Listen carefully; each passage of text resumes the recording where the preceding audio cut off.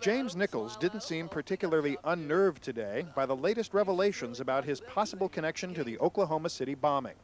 I don't know where they come up with that. It's pure speculation, hearsay, and gossip. In documents grudgingly released by the Justice Department, FBI agents say a confidential informant told them Nichols talked in 1988 about using a megabomb to blow up the Oklahoma City Federal Building.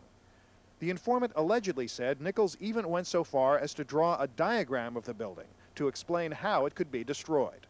Nichols says the informant didn't get the story straight. No, I never knew it existed until the bombing took place. I didn't know there was a federal building in Oklahoma. Nichols has not been accused in that incident. So far, his brother Terry and friend Timothy McVeigh are the only suspects charged. The more than 100 pages of documents were ordered released after a lawsuit by 2 Detroit newspapers.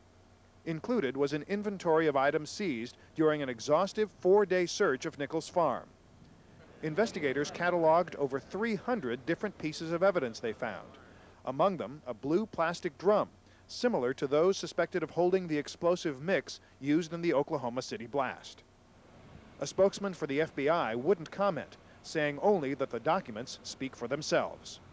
As for Nichols, he says for now he has more important things to worry about than 7-year-old conversations. Sleeping, eating, and working. And that's it. I got to get in the new curfew. 10 o'clock, don't cut it. Terry Phillips, CBS News, Decker, Michigan.